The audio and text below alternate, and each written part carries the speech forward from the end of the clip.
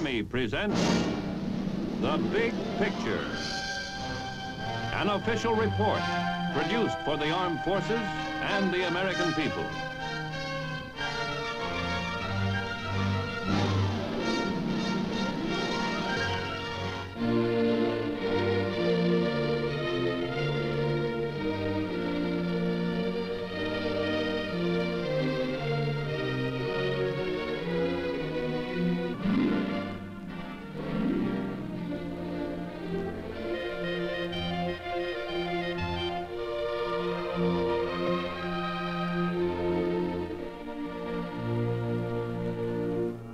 This is the story of Camp Century,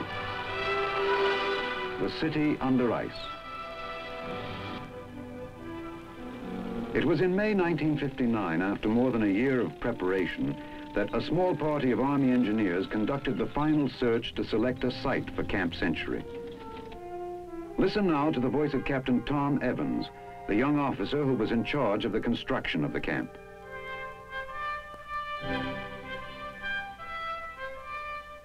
This was the day we really got underway. Colonel Kirkering, commanding officer of the United States Army Polar Research and Development Center, was with me when we made the final reconnaissance. We needed a flat surface, a level with less than 1 degree of slope. This would minimize construction problems by enabling us to keep all of our tunnels on the same level. We finally picked this plateau, a smooth white plain of ice for as far as you could see.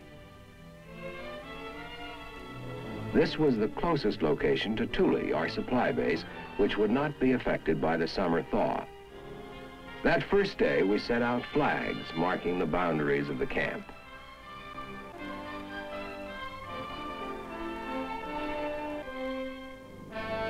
This is rugged country.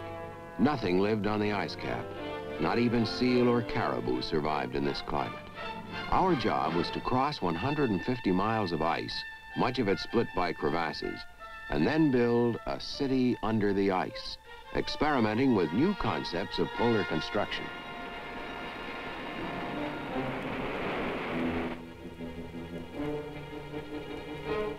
It was several weeks later, at a point where the ice cap sloped down to a narrow strip of barren land along the coast, that our supplies began rolling in by truck for transfer to sleds. To make this transfer possible, we'd had to build a 3-mile road up onto the edge of the ice cap.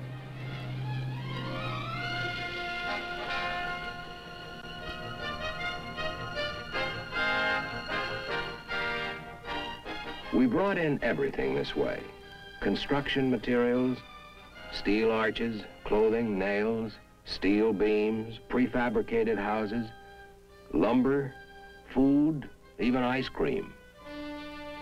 In the months it took to build Camp Century, more than 6,000 tons of supplies were used. Even the vehicles we used at the site had to be transported over the ice on big bobsleds.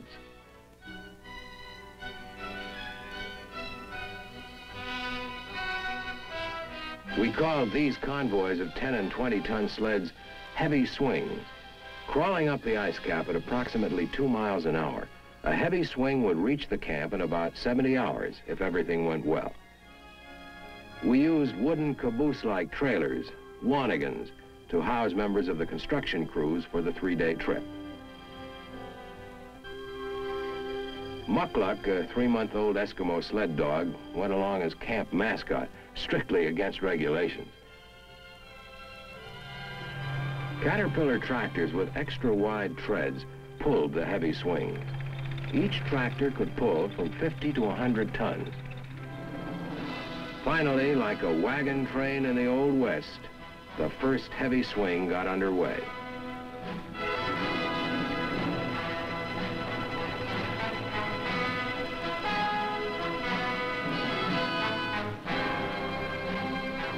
At the same time, we used another type of smaller vehicle to transport an advance party. These polecats would average 10 miles an hour and make the trip in little more than half a day. A convoy of polecats, each section carrying 6 men, was called a light swing.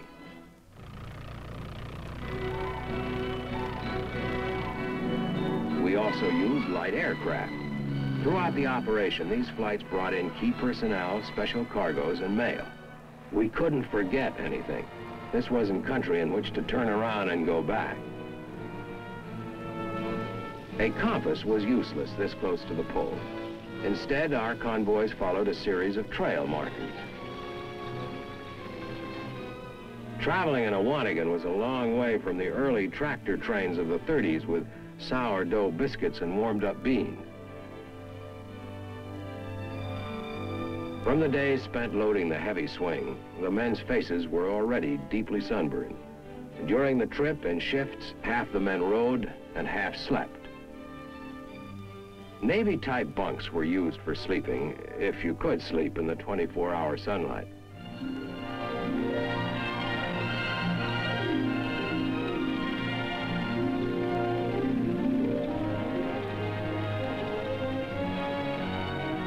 First to arrive at the surface work camp were the aircraft. A few hours later, the polecats pulled in. For the next several months, this primitive scene of crowded James Way Arctic huts with outdoor latrines was our home. Now the real job began. Altogether, I had 4 other officers and a hand-picked group of 11 non-commissioned officers to help supervise the military construction crew of Camp Century.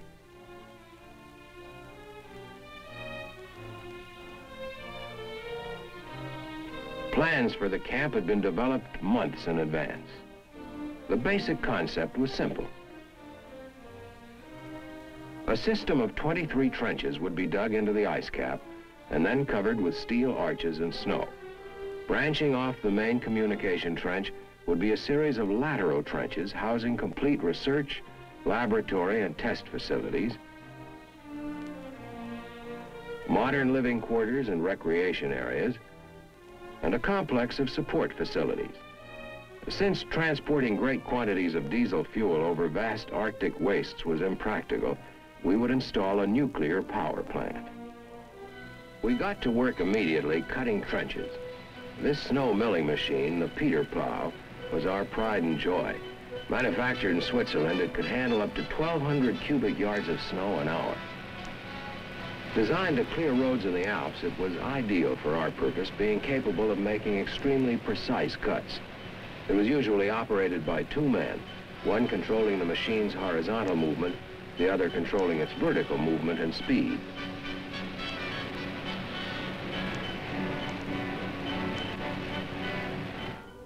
When a trench was several feet deep, planks were put down on the shoulders of the cut. Later on, these planks would be used to support the steel arch roof which would cover the trench.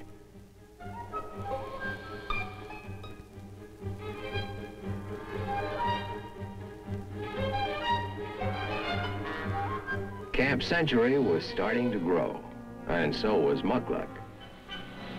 We used 3 Peter plows to cut all the different trenches we needed. By making a series of undercuts, the width of most of the lateral trenches was greater at the bottom than at the top. This cut down on the amount of roofing material required. Before long, the first roofs began to go into place. Constructed of overlapping steel arches, these roofs could be put up very quickly.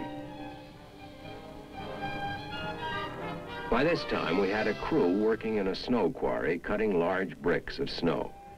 In this way, we made maximum use of the materials available at the site. Somehow, Muckluck seemed to be everywhere, always making himself useful.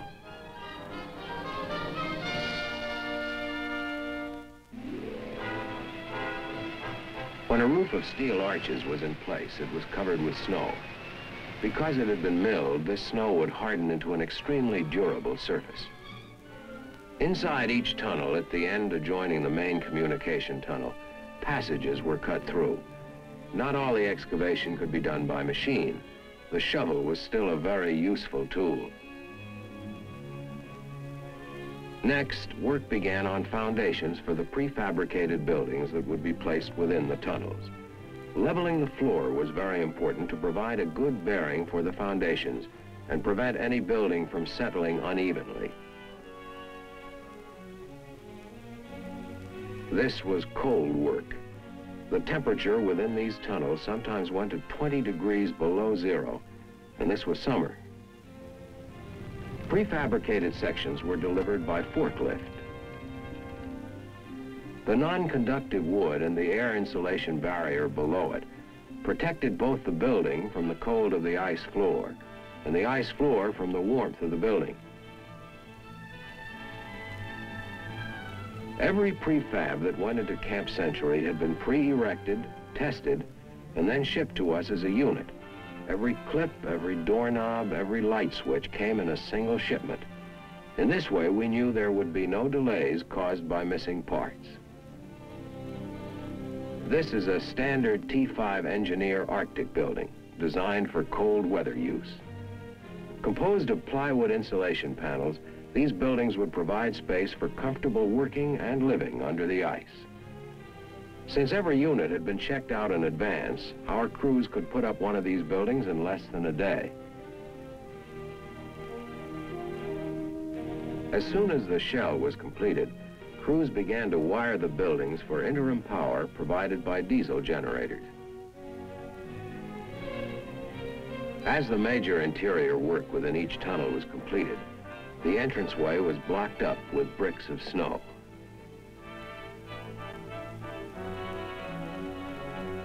It took about 2 days to build one of these walls. Once in place, these bricks would bond together into a solid wall, and only a small entranceway would be left.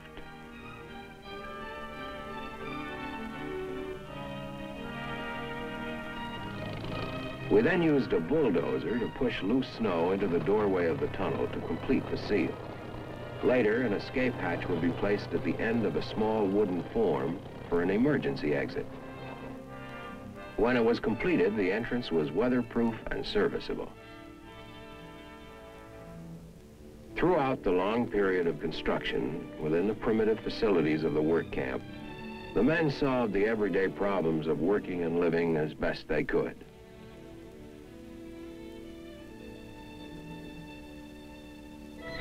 Meanwhile, work had begun on the 4 nuclear trenches. These were the widest and deepest trenches and did not use the undercutting principle.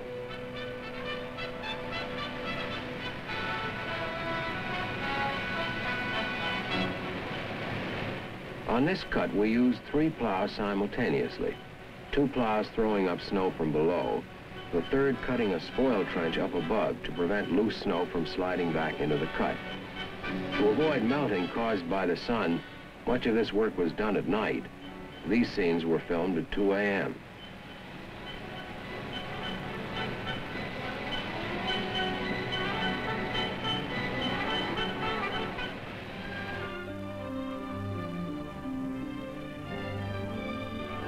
Until the trench was covered, there was always a threat that the 40-foot arches would collapse a shoulder already weakened by the 24-hour-a-day Arctic sunlight.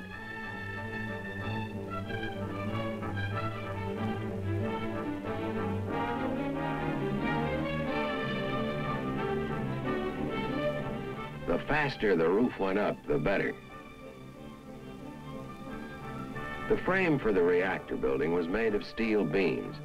Despite the cold and the constant winds, my construction workers climbed like monkeys over the scaffolding and rode the beams into place.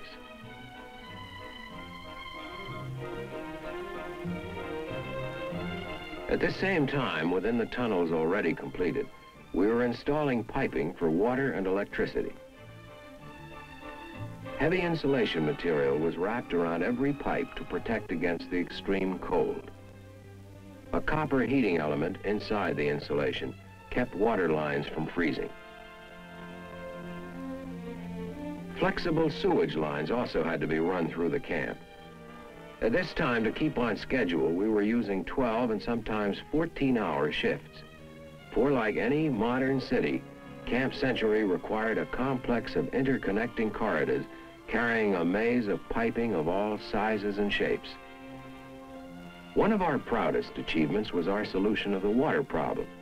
A steam hose with a special drilling nozzle was used to melt a hole 3.5 feet in diameter, 120 feet down into the ice cap, until a pool of water formed which did not drain off. This pool provided 10,000 gallons of fresh water daily.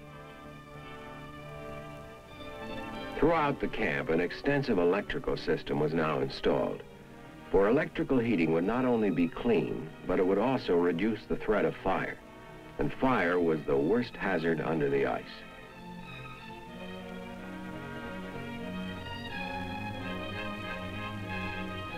From the very beginning, we had to take precautions against fire, or a storm closing the ramps, or any other disaster which might block the regular entrances to the camp.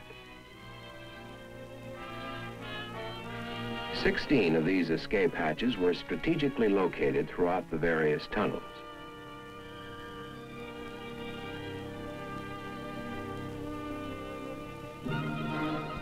In their off-duty hours, the men did what they could to amuse themselves with the recreational opportunities at hand. Bronco busting was one favorite pastime. By this time, muckluck was almost full grown.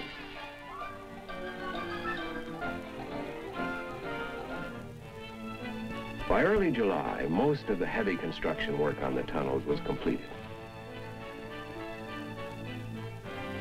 Throughout this operation, it was a steady stream of heavy swings moving back and forth across the ice, more than any other single factor that made it possible for us to complete Camp Century on schedule.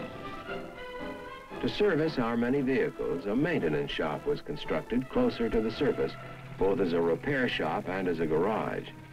For the sub-zero temperatures meant equipment had to be kept warm. Otherwise, engines wouldn't start, lubricating oil solidified, and electrical connections froze. It was at this time that the Marine Fiddler arrived at Thule with the nuclear power plant. Designed for air transportability but transported by sea to reduce costs, the nuclear plant was the last major phase of our operation and the most difficult. This unit, for example, part of a vapor container, weighed more than 21 tons. Awkward to handle and with high centers of gravity, these packages were delivered to the ice cap over a road built specifically for their transport.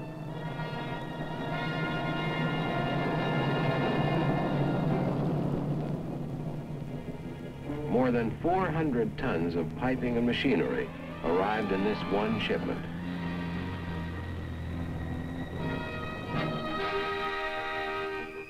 Since the Arctic cold makes metal very brittle, each unit had to be handled with great care.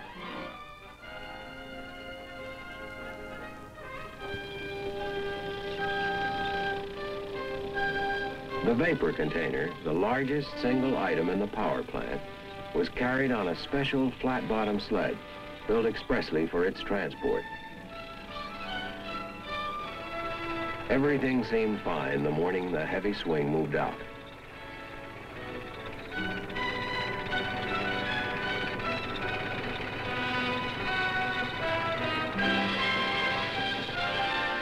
But unfortunately, it was only a few hours later that one of the worst storms of the season blew up. To complete preparations to receive the nuclear plant, my crews bundled up and kept on working.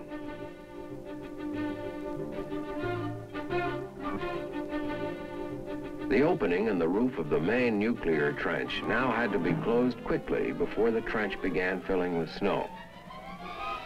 Despite the storm, the heavy swing was still moving. At our end, my crews kept working. It was the only way we could be ready. Just as the swing arrived at the camp, the storm let up entirely. Work began immediately unloading the shipment in preparation for its emplacement. Covers were removed, crates opened. Boxes of piping and wiring, each item carefully labeled, were opened so that each unit would be available when needed. Major components shipped in pieces because of weight limitations were reassembled before being moved into the trenches.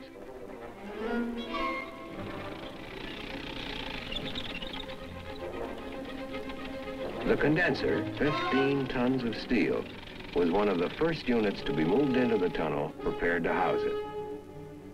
When the condenser was slowly winched forward, small tracked rollers supported its entire weight. Next, still mounted on its special sled, the vapor container was eased down the ramp by 3 tractors, 1 in front pulling and 2 in back to keep it from slipping. To bear the weight of the vapor container, the reactor building was constructed around a framework of steel beams. The floor was of heavy planking mounted on other steel beams. We had to use hand rigging methods, the best we could do under the confined conditions, to put the nuclear equipment in place. The power plant consisted of 4 basic elements: a nuclear heat source, equipment that would convert the heat energy into electrical energy, and a system to dispose of excess heat, all regulated by an extensive network of instruments and controls.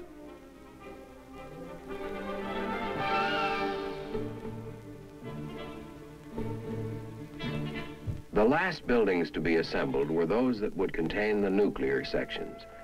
These shells were built around the nuclear system equipment only after every major component had been put in place.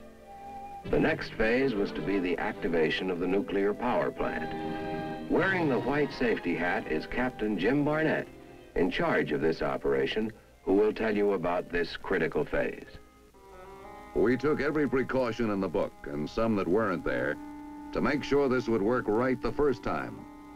When the entire system had been carefully tested, it was put into operation. We were then ready to begin loading the reactor core. One by one, the fuel elements were removed from the barrels in which they'd been shipped, carefully separated from one another. Each of these bars, containing approximately 500 grams of uranium-235, was then unwrapped, inspected, and wiped clean of any dust.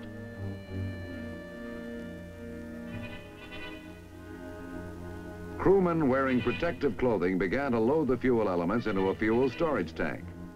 This preliminary test proved that the fuel elements, when assembled, would not go active prematurely.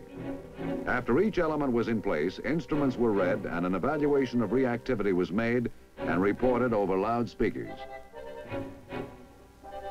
The crewmen were protected by a shield of approximately 8 feet of water as they lowered the fuel elements into the fuel storage tank. Later, each of these steel and uranium bars would be transferred underwater to the nearby reactor core. Every step of the testing was meticulously monitored and regular announcements made to the workers assigned to the loading crew. Total U-235 content of the assembled core is 13.376 kilograms. Coefficient of reactivity, 0.935. The assembly is still subcritical. When all preliminary tests were completed, we began to transfer the fuel elements one by one and started loading the reactor core.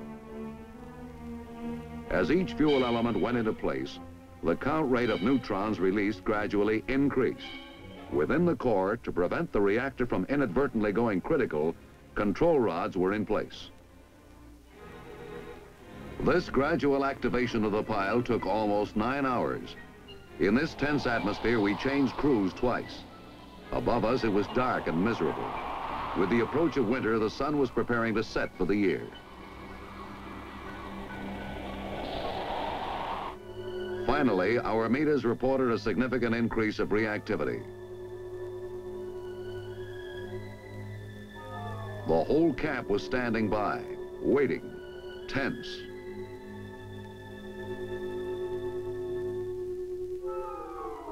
By the 9th hour, the last fuel element had gone into place.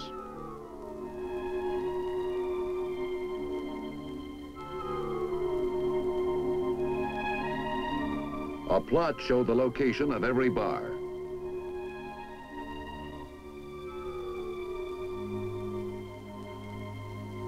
Then the control rods were gradually withdrawn until the reactor went critical at 6:52 a.m.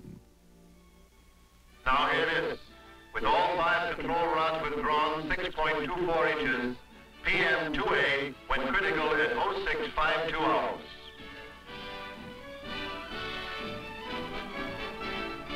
With Within the next few weeks, the final touches were put to Camp Century.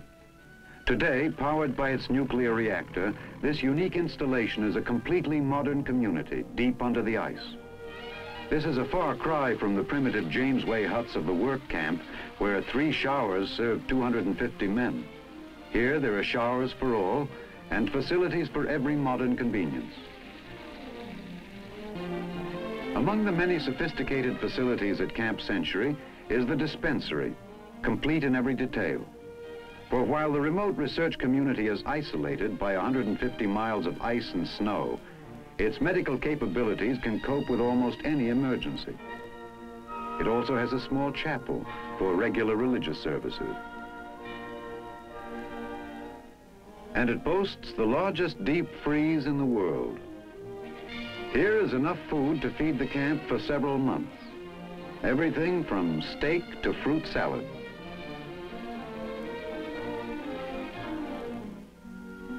The modern spacious kitchens provide a well-balanced and appetizing menu.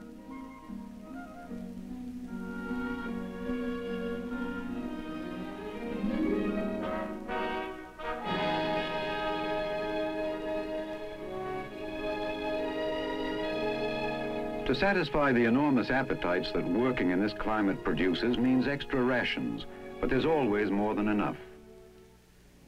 Except for the fact that they have no windows, the men of Camp Century live exactly as do other soldiers. Their quarters are modern, spacious, comfortable, and are not lacking in any detail.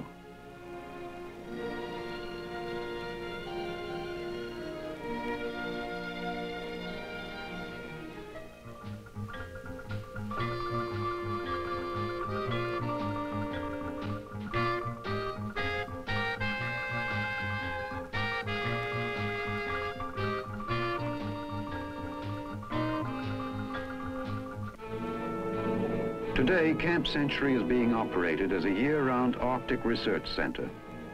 The men who built the camp have long since been replaced by military and civilian scientists from the Polar Research and Development Program. As part of man's efforts to probe deeper and deeper into the secrets of the universe, an elaborate program of tests and experiments is being carried out.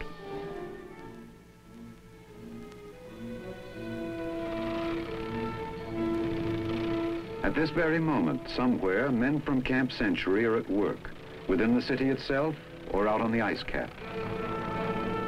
Only muckluck remains from the original contingent.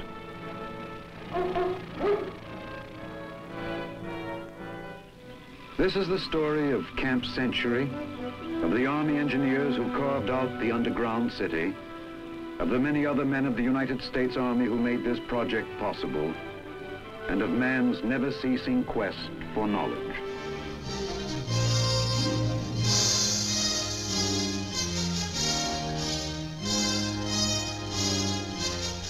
The Big Picture is an official report for the armed forces and the American people. Produced by the Army Pictorial Center. Presented by the Department of the Army in cooperation with this station.